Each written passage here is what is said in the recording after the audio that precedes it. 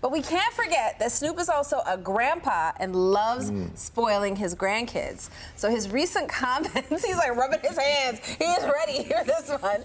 His recent comments about being a grandpa are teeing up today's topic for What's the Buzz. To talk about life as a grandpa, we are joined by former Live in the D floor director, Randy Henry. You might also know him as Big Randy. Also a professional grandfather of 4. And also with us, we have brand new grandpa, Blaine Fowler from Blaine and Lauren on 96.3 WDVD.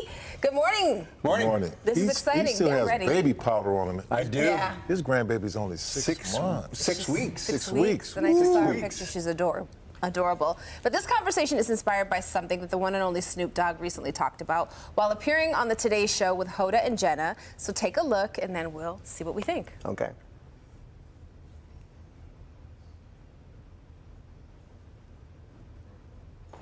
When the parents are out of town, the kids can do whatever they want to do with Grandpa and Grandma because it's our time with them. So Grandma, Grandpa, keep bending the rules for your grandbabies because they're going to love you forever and they're going to always share secrets with you and they're going to feel like they have a safe space with you. Let the parents keep being those mean, wall, putting up barriers.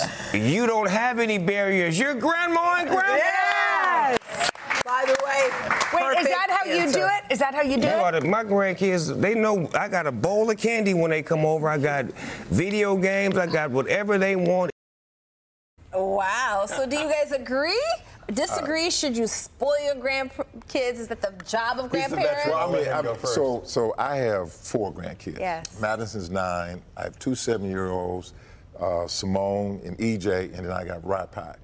They climb all over my couch. I would never let my kids climb over my couch. That's my team. We're at the zoo right there. They climb over my couch. They dirty my house up, and so I never make them pick up after themselves, which is really not a good thing, but maybe when they get a little bit older. That's a double standard, though. That's why, you know, people I know get irritated with their parents. Like, you would have tore my butt up for doing this or that. And the kid, you know, their own children can run wild, but you don't care. It's crazy. Tell them, we don't care. But you're not the parent anymore. We're not the parent anymore. You're not the parent. When I was the parent, when I was the parent, there was a different rule. Now you're their friend. Now you're the grandparent. Yeah, but we the cool people. The great parent. We are the coolest people they'll ever meet. That's true. Which is sad for them, but you know, there you go. What?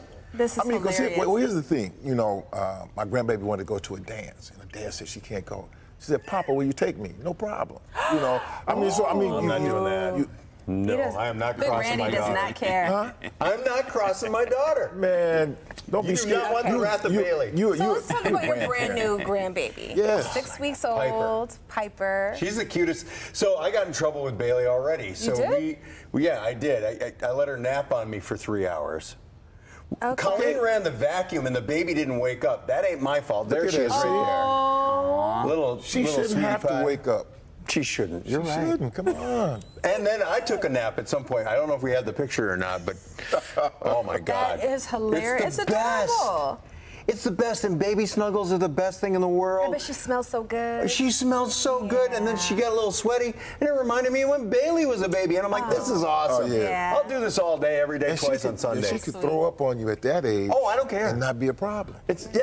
All right, well, going back and forth, I got a question. How is your approach to grandparenting different than your approach to parenting? Oh, yeah. I was like a drill sergeant by comparison. Yeah. I mean, I didn't allow it.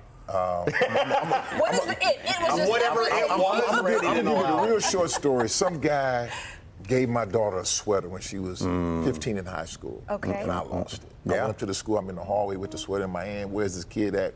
And I'm going crazy. The principal comes and said, Mr. Henry, you got to come in here because you're not a teacher here or nothing. Yeah. But I said, my daughter doesn't deserve this sweater. I said, so you take this back if you want to give her $1 or something. But my kids, they said, Daddy, restrictions everywhere. But now it's living la vida loca at the Henry household. That's why he calls himself professional grandpa.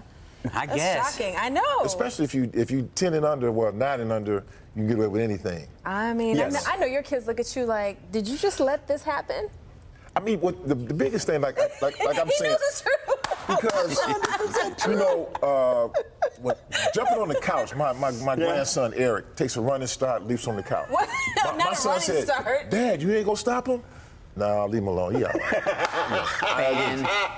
I don't. This is why I love talking to you, because you've been doing this for a while, and I'm brand new to this, and I cannot wait. I sent my daughter some video over the weekend. This kid at a store saying they wanted to buy this giant teddy bear. Sure.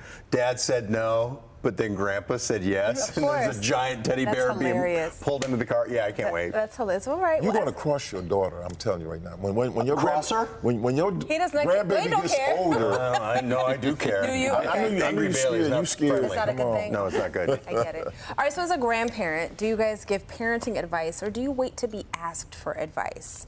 Is it hard not to chime in? I try not to. I fail.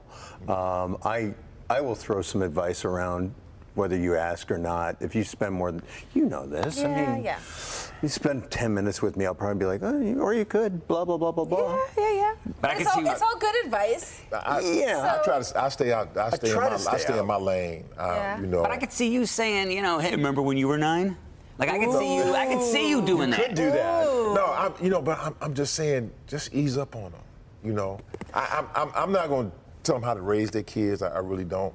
My So wife do you think you were too strict back in the day? I think I was. Okay. Yes. You know. So it's a learning He opportunity was. I was for your there. kids. It was scary. Here's my other short story. So my daughter goes to her first Sweet 16 party. She says, Daddy, you going to take me? I said, no problem. So I'm upstairs showering, getting dressed. She said, where you going? I said, I'm going to the party. I don't know these people. So I'm at the party. I'm having a good time. I stayed for about an hour before I left. And I said, meet me in the lobby at 11:30 while I'm coming in there. I pull up 11:15. She's already sitting out there. She's not crazy. She knows what's good for her. knows. Well, you know. You feel the same way. I feel like you didn't mess around. Yeah. All right, well, That happened. Congratulations to the grandchildren for having a much more soft and gentle experience. These gentlemen are in their soft era. As Yes, we grandparents. are. We love that for Very. you. Thank you guys for hanging out. Thank you. Appreciate you. Big Randy can't stop smiling. I love it.